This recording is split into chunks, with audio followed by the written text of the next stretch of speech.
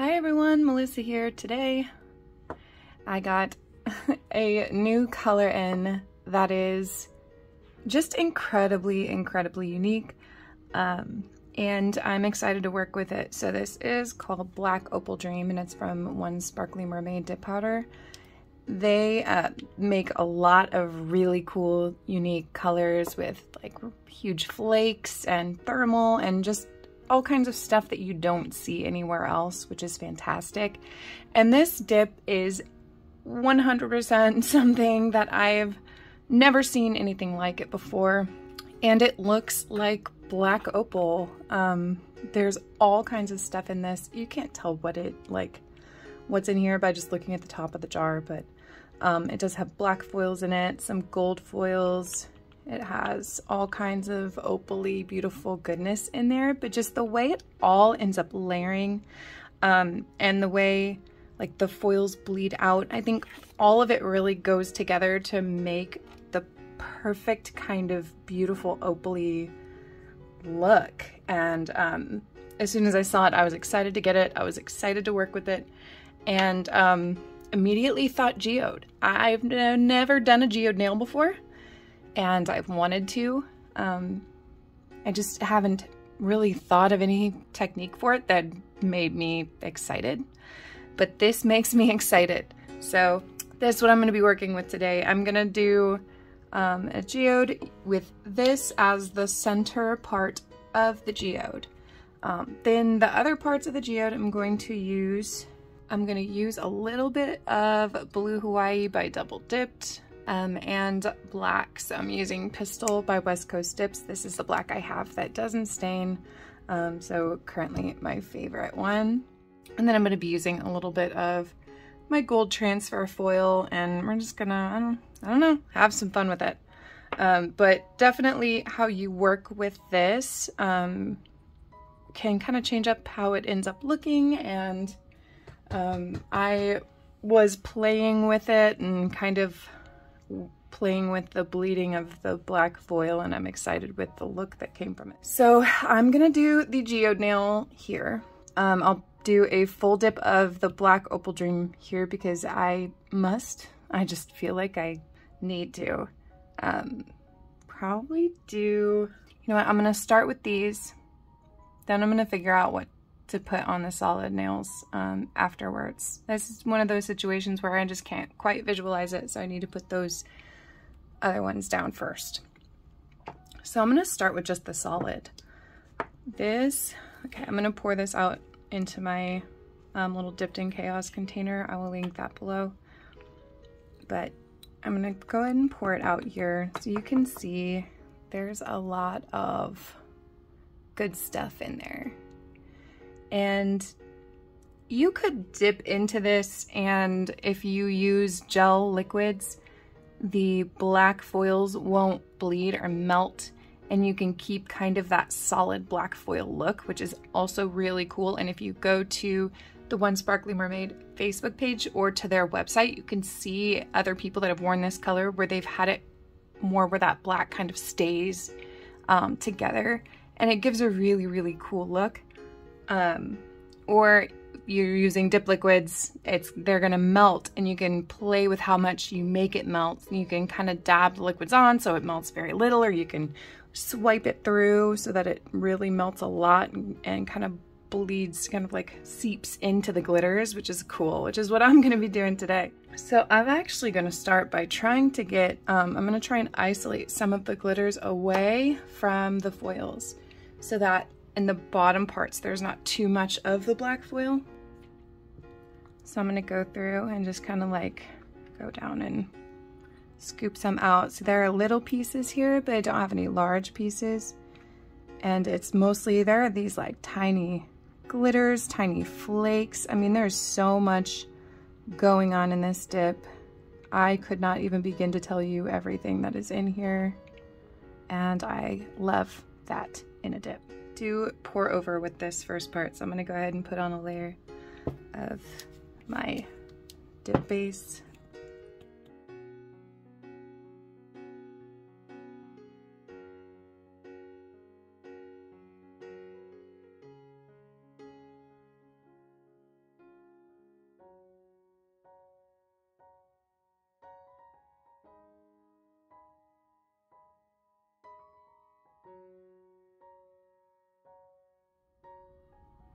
Now when you pour over, you're definitely going to catch more of the small pieces than of the large pieces with the chunky glitter. So that's usually just a good way to get a good foundation of the sparkle onto the nail, and then a second layer will add the chunkiness. So that's what I'm doing with that, how I'm doing it right now. Okay, now for this next layer, you'll notice that, oh, you tap to level it out. All those foils are gonna come up to the top. They're the lightest, they're gonna come up to the top. The heavier parts are gonna go to the bottom. So if you don't want pretty much a full foiled layer for that next layer, you wanna mix it up really nice. Or what I'm actually gonna do more of is forcefully moving some of the foils out of the way so that I have less in the area where I'm going to be laying my nail in, because I don't want too heavy of coverage with the foils yet. I want to place some foils instead.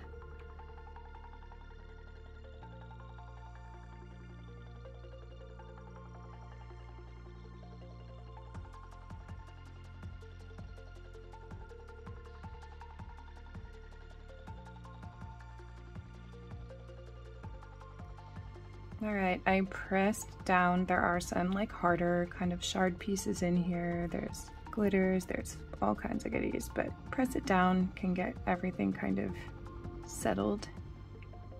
And then I'm just gonna go around the cuticle and clean up any overhang. Okay, so now we've got 2 coats on there and it's looking really cool. And honestly, for all of the chunky things in here, it lays down pretty nicely. I don't have a whole lot that are sticking up. So putting clear over and filing is not going to be too much of a nuisance, which is always fantastic. But I am going to add just a little bit more of the black foil on here. I think I'm going to put a piece like around here. And then I'm going to work with some of the pieces that are on here and just get them to bleed out a little bit. So I'm going to just take a little bit of base on the end of my little dotting tool here, my water marbling tool here. Got some black foil.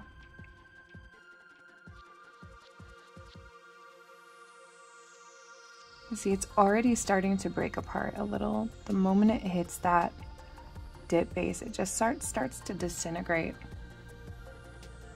It's such a delicate, delicate foil. Now the next part, I'm going to be preparing the nail for clear to go over the top, but in doing that, I'm going to kind of go a little heavy-handed over some of that black foil to get it to bleed a bit more. It'll kind of bleeds into the cracks of the colors and adds like some dimension, adds like some texture to it, just really cool. And you can see there's even a little bit of ink at the bottom of the brush here, so I can use that and just deposit ink in different parts if I want it.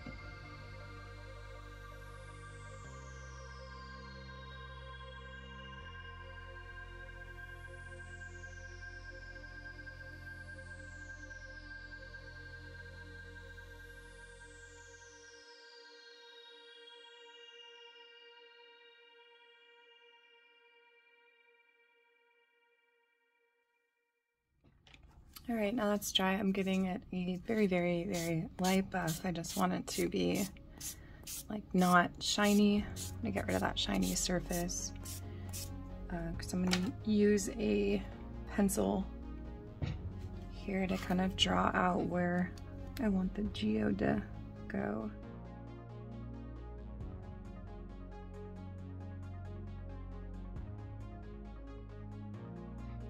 And for the outside part of this geode, I decided I want to do it's not really an ombre, but I like how sometimes with geodes, the stone part will kind of fade from one color to another.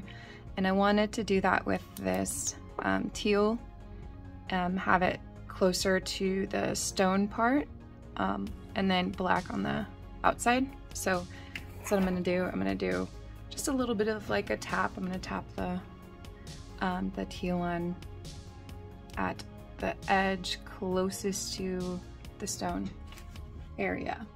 not really any kind of tape I can put down. You could cut tape out in the shape of the geode hole the way you want it and put that down and then do this around it. But I'm not gonna do that today.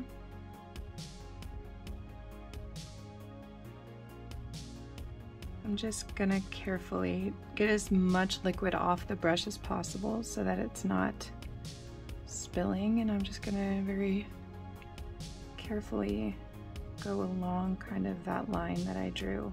I'm just gonna do one side at a time, so I'm starting with this side.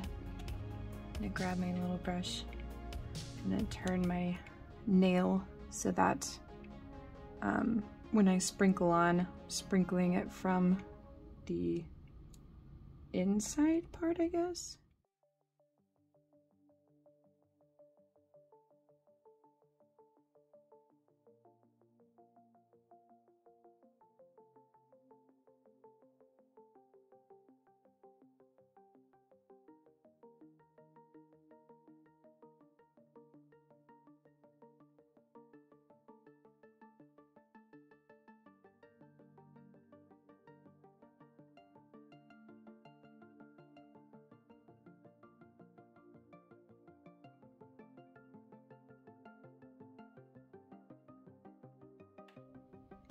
Okay, now for the next part, before I start to fill this in actually, I kind of want to put a little bit of colored, or like a line or something to mark out the edges here, because the glitter I'm using doesn't have a really like clear, like very vibrant color to show a big drastic color difference or line of demarcation, I guess, between where the stone part is and where the rest is. Now we are going to be putting foil down as well, but I really just want to make sure that my skin color showing through, or my nail bag color showing through, isn't going to mess with the look of this.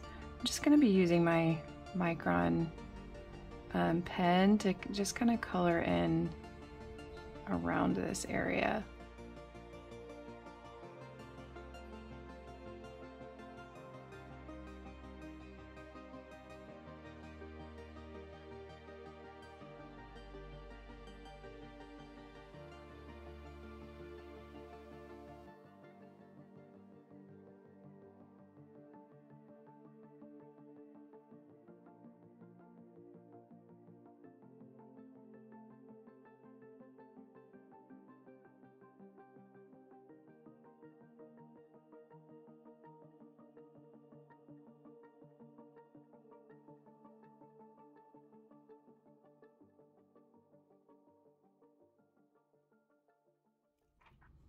Okay, so I have the gold part on there, and yes, it is a little bit wider than I want it to be. It's difficult to get really precise application with the foil gel, but luckily transfer foil scrapes off really easily, so that's what I'm gonna do. I'm gonna scrape it off on like the lower portion, so the center part, most of the way, not entirely, up to the edge.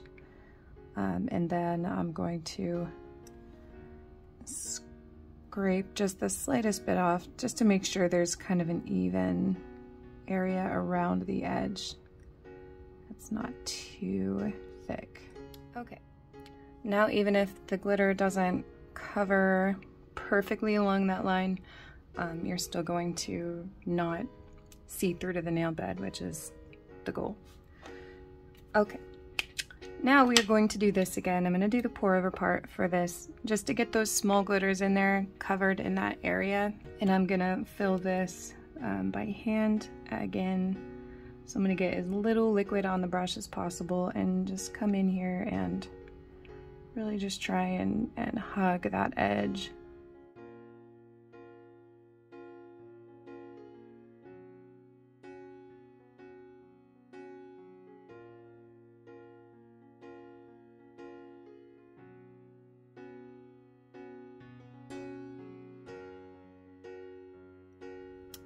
You know, what I really should have done was put a layer of gel base or something over this foil after I was finished with it, because I don't want to end up messing it up trying to clean up any overhang. So I'm just gonna have to be really, really careful to make sure that there's not glitters that are going over the top of that gold.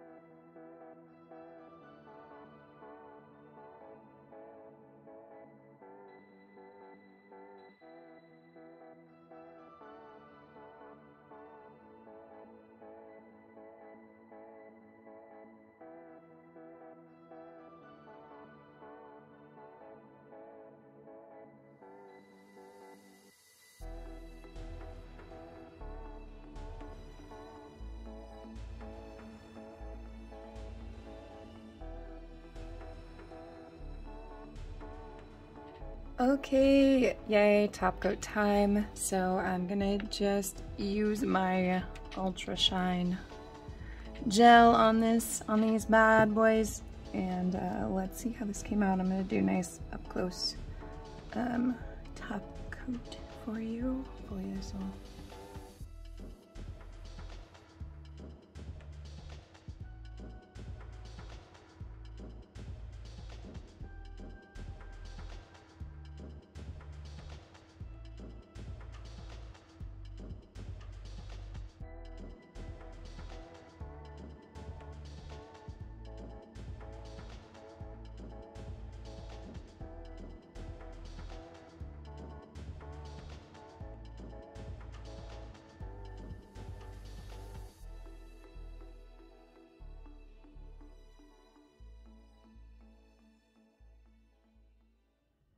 Alright, still got a little more cleanup to do, but I think these are really cool. They're definitely transitioning more into colder weather type nails, which I'm okay with, but I love this. I think that this dip was really cool for a geode, and I'm glad I waited for this to try it. I actually have another geode idea when I was doing this. Thought up another one I want to try. So you may be seeing another one from me in the future. We will see. But as always, thank you so much for joining me. Don't forget to like and subscribe if you want to see more of my content. And I will see you next time.